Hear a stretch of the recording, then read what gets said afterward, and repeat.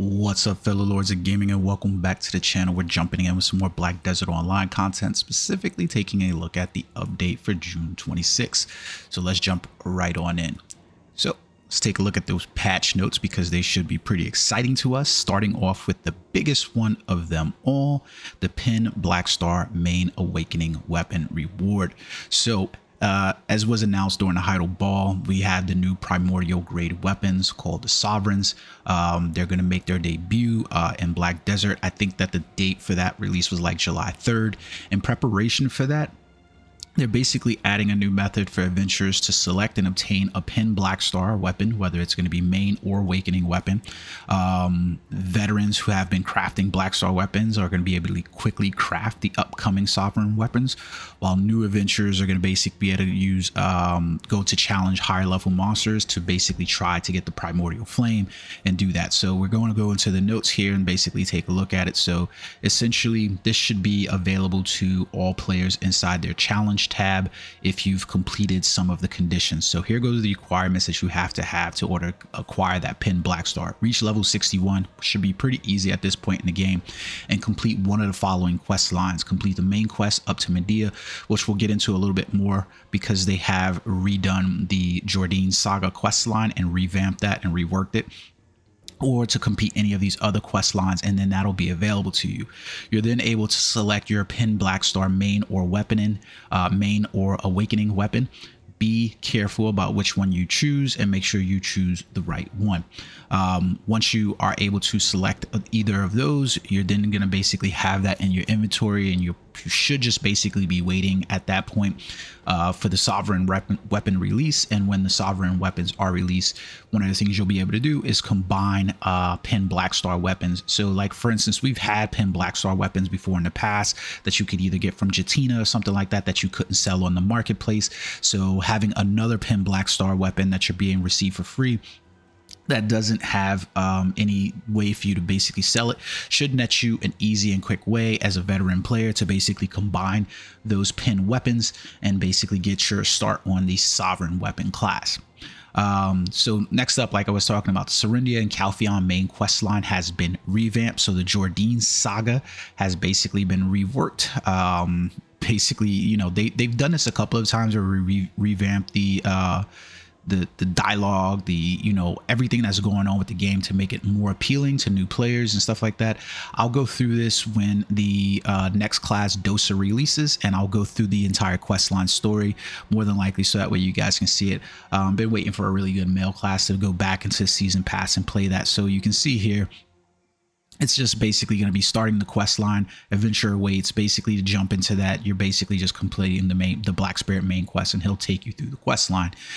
So you can see that. So a great time for them to be revamping it, especially as we look at July 3rd right around the corner, and we're looking at the Dosa class release for players to basically jump in.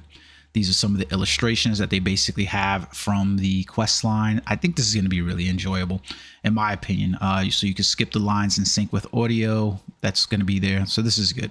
Next up, we've got a number of events that are basically coming up in the game. So let's take a look at that right off the bat. So I'm going to pull up some other tabs here because I've got them open. Number one, we've got the Restore the Light with the Light of Aura to Sangdo's School, the Tarnished Sword. So this one is going to be running from June 26th to July 17th. You basically have to log in. There's going to be event Tarnished Sword from the challenges.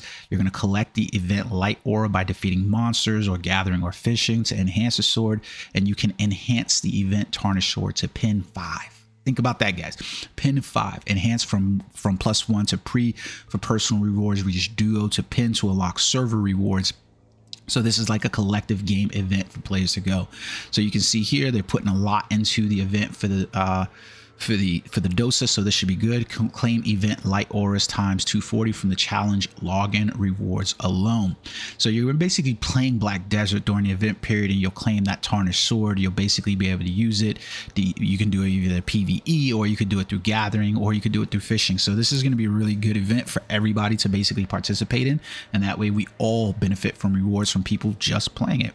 So you can see here, each time you enhance the event Tarnished Sword to a new enhancement level, show it to Donghua and Velia to claim a reward, which is going to be the Shikatu Splendid Box, Crown Stones ×5, the Advice of Valk, and the Unsa Gowan's Fondo, which is going to be something you could put inside your house to get some enhancement buffs. So this is pretty good. Logging in during the challenging rewards at regular intervals. So basically pay for 60 minutes a day and you'll be able to collect some of these light auras. Here we have like basically the achievement rewards basically for going up the different scales. So energy gourd bottles, you know, recover 100 energy, Valk's Cry, okay, you know, Advice of Valk's, enhancement help kits ×2, Blackstone ×20, memory fragment, sharp Blackstones, the rear Corsa training blocks at just +5. This is, you know, really nice. Valk's +70, choose your artisan worker box. I'm loving that one. The item collection increase skull, the Supreme Old Moon boxes, Patrigo's apparel bag. That's one's always nice to have somewhere to store any of your outfits that you purchase. Crodogdo's horse gear crafting box. So Garmoth scales ×100. Choose one of pure vanadium, knock, or titanium crystals. That's really good. The Advice of Valk's ×80 or +80, excuse me. The enhancement helping kit, Royal Root Fern, mythical feathers, and then we get the Advice of Valk's. And then finally, when you get into Pry, Duo, Try, Tet, and Pin, you get the Shikatu Splendid Box, the Kron Stones, the Advice of Valk's, and then the Unsa Gowan's Fondo. I hope I'm saying this right. I would love if I had a Korean viewer basically make sure that I wasn't butchering the goddamn language. But yeah, so next up, we also have the Dark Rift event, which I told you guys about last week and said, hey, make sure that in preparation for this, you do not play your Dark Rift because the Dark Rift event is running. So unveil the treasures from the Heidel Ball from June 26th to July 10th. The event golden treasure chest appears at the coastal cliff of Velia. Defeat the event golden treasure chest to earn the event class Signia box and materials for Mythical Awakening. So basically, you're going to want to make sure to take your happy butt over to Velia. It's a location we're all familiar with. What's his name? I can't remember. The fucking world boss basically forms there. So from that gold treasure box, these are the things we're basically looking at: the mythical feathers, the royal ferns, latent boss aura, concentrated boss crystals, box of the silent dead, ancient spirit dust, and memory fragments. So you're going to want to make sure that you participate in this event because it should be a really good one. So basically that Dark Rift will appear in your bottom rift window and during that time, and you just need to basically go over and make sure that you kill that rift boss. It's just a treasure box, so it should be pretty easy for you to complete. Next up, we've got the summer. Well, we'll get into that one in a second because we actually have another event going on in here. So we've got the prepare to welcome new adventurers, apply for guild recruitment support campaign to welcome new members. You can get up to 10 billion silver in guild funds for welcoming new guild members. So this is that time to start the guild rush and get new players into your guild, so that way you can get some rewards to help. So basically here you can see by getting up to 10 new guild members, you can get up to 10 billion in guild funds inside of there. So that's a really good kind of thing inside there. So you can see new and returning adventurers as well. Looking for a guild will earn the title, and then there's 3,000 loyalties, Elion's blessings, the enhancement help kit, and the Old Moon accessory support box for basically joining a guild. So new adventure guild login rewards are also going to be available. So these are really good for 7 days. The 3,000 loyalties, loving those. The brilliant fairy wings for joyful Layla is also going to be available. Hornet's dark honey, and then Old Moon accessory support box. Returning adventurers will have access to very similar rewards as well. And then we can see from the adventure selection box, these are going to be the rewards that they basically have, especially the event of golden blessings of Agris inside the shop. So liking that one overall. One of the things I do want to point out before we get into the summer sale packages and things like that, please do not forget about the ball held in Heidel coupon code. This is a really great code basically for you to earn 2 J's Hammers of Loyalty and a choose your 10-year outfit box. That 10-year outfit box is going to have some of the more popular outfits over BDO's 10-year history. So make sure that you are doing that it's going to be pretty good in my opinion to do that. So make sure you jump in.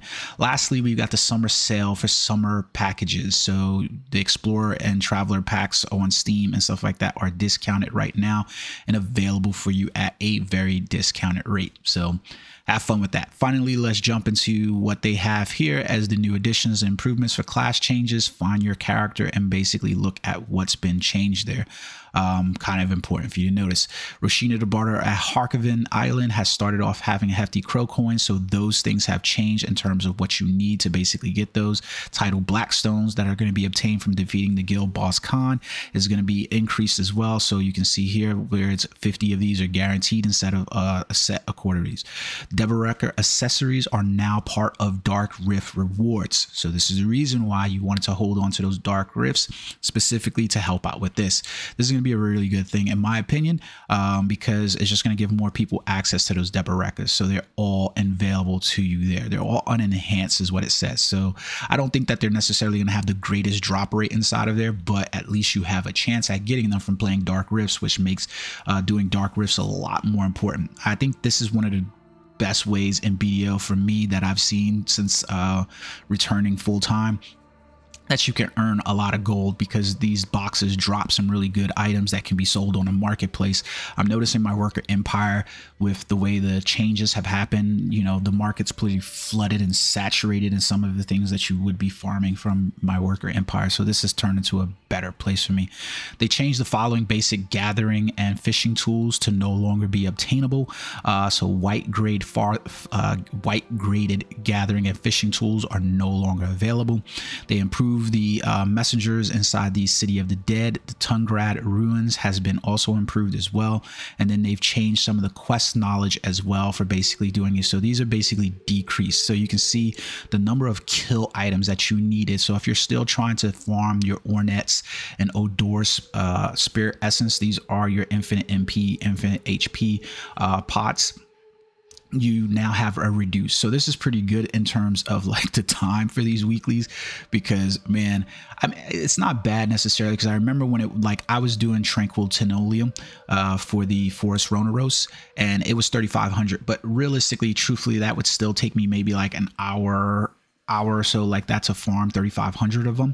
And the deal with it is that I still find that I'll still probably end up having to do that, because the drop rates on the item specifically, whether you're farming, you know, the Blood Wolf tickets or the Venom or whatever in those areas, you're still going to spend that time. So does it really make a difference whether or not the objective is you know, 3,500 or 1,000? You'll complete that weekly quest quicker. Obviously, that'll be more helpful if you don't have the time to necessarily grind for that, but more than likely, I'll still grind for like an hour or two a day to see if I can't get those drop rates inside there.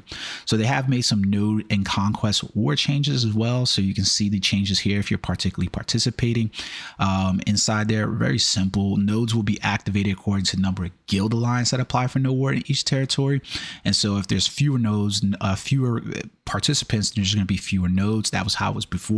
After, they're going to be nodes are activated according to the number of guild alliance that apply for node wars. If there's less than 50% of the guild members have clicked they apply for node war by the time the territory where node war will take place is announced, the guild can still participate, but it will not affect the rules for node force activation. So that's good overall. So a very simple patch for the week, even though it was a very large patch at 3-something gigabytes worth. So there's a lot of things that were basically added. The thing I always like to finally look at is the shop items that are basically available to you. So that way you know what is worth purchasing, what is not maybe worth purchasing. So you can see here, they do have the Heidel Ball Pearl boxes inside the shop. So essentially, you're getting double the benefits for these Heidel shops. So for 8,000 coins or $80, you're basically looking at getting 16,000 of your pearls inside the shop. Not a bad item there at all. And you can see there's multiple of these. So you can start off at the 1,000. You'll basically get 2,000 pearls for that one, and then going up to 3,000 here, where you'll basically net yourself 6,400. And then over here, we're basically going up the scale to get about 8,000. And then finally over here for 80, you're getting 100 and basically 16,000 pearls in total. Actually a little bit more than that if you add up the 360s in total. So those are some of the things as well. So you can see there has the DOSA pre-release pack is also available inside of here with some of the DOSA uniforms that will be available for the DOSA. I have so many packs that I don't need to worry about this. I have uniforms where the DOSA will just be available for me there. So not something I basically need. You've got the Heidel Festival packs as well inside the shop. So these are pretty good if you needed some premium outfits and so forth like that. They're one remaining purchases overall. So just take a look at some of the item shops. Those are pretty much all of the ones that they basically have released in the game at current. I think there is some function ones that they also added. I was really hoping inside of the Heidel shop that they were going to do something, or inside the Heidel ball that they were going to make some type of announcement about family inventory weight limits. It's been my main distraction from basically leveling up any of the other characters or investing so heavily in any other characters. Is essentially my weight limit that I've purchased on my Hashashin is basically the biggest in terms of inventory weight. So it doesn't make much sense for me to farm with another class. I would love it for this inventory weight system to become distributed across all of your classes, but I do understand that they probably make a great deal of money off of the weight limit increases, so we'll have to see where they go with that in the future. But for now, it is what it is. You can see that. So you can see the DOSA pre-release pack, the mystery outfit boxes, mostly outfits on sale inside there. The game's pretty good about selling you on things to just uniform items and stuff like that. Pay to win or play to play, however you look at it. But that's everything going on in Black Desert for the week. Let me know what you guys think about the game in its current state, and are you happy with the releases and the understanding of those? Like I said, do not forget to acquire your pin BlackStar weapon. It's going to be really nice to pair that up with any BlackStar weapon. Unfortunately, I put myself in a pretty bad predicament because here you can see I've got my pin Dandelion dual glaive, but I went and got a God Ear dual glaive. So I don't know what the hell to make of my God Ear dual glaive now, and where that's going to be in terms of market value if I have to sell it, because I now have this sovereign weapon. So I may be fucked. I hope you guys enjoyed the video. Please take the time to like and subscribe. Until next time, peace.